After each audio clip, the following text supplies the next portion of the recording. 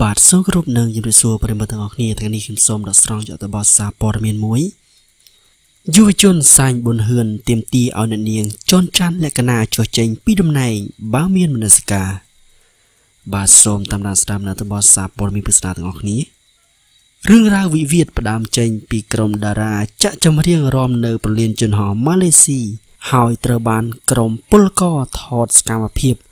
រួចដៀលពូជខ្មែរកប់កំមាត់នោះរហូតមកទល់ពេលនេះមិនទាន់ថមថយកម្ដៅនៅឡើយទេដោយភាគីម្ខាងបន្តឆ្លងឆ្លើយគ្នាដោយទៅនឹងអាយ៉ៃឆ្លើយឆ្លងអញ្ចឹងផងដែរគេសង្កេតឃើញថាក្រោយពីប្រធានសមាគមសិល្បករខ្មែរអ្នកនាងចនច័ន្ទលក្ខណៈប្រកាសជំហរតវ៉ាដល់ទីបញ្ចប់ដើម្បីទាមទារកិត្តិយសឲ្យក្រុមតារានិងកិត្តិយសប្រទេសជាតិខ្មែរមកវិញរហូតមកដល់ពេលនេះលោកសាញ់ប៊ុនហឿននិងអ្នកគាំទ្រខ្លួនមិនទាន់មានអេរិយាបថណាមួយចុះចាញ់ឬក៏ឈប់តបតនោះឡើយជាក់ស្ដែងក្រឡេកមកមើល Facebook របស់យុវជនសាញ់ប៊ុនហឿនវិញបានបង្ហោះវីដេអូ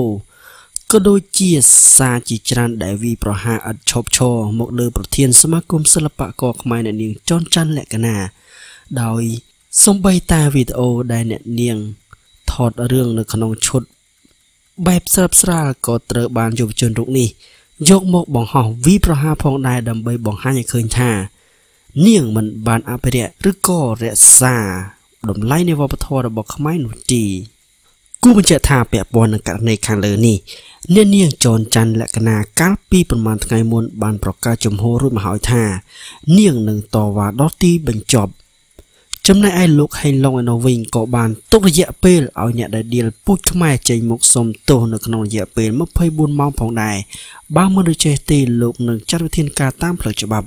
ប៉ុន្តែមកទល់នឹងពេលនេះមិនទាន់មានការឆ្លើយតបណាមួយនៅឡើយទេដូច្នេះសូមរងចាំមើលថាតើរឿងនេះវាទៅជាយ៉ាងណាបើភាគីម្ខាងនៅតែខ្លាំងរឿងខ្លួនដូច្នេះបាទសូមបញ្ចប់នៅអត្ថបទនេះតែតែសិនសូមបងប្អូនដែលតាមបានចុច Subscribe សូមចុច Subscribe ដើម្បីទទួលបានព័ត៌មានផ្សេងៗទៀតបាទសូមអរគុណសូមគោរពលា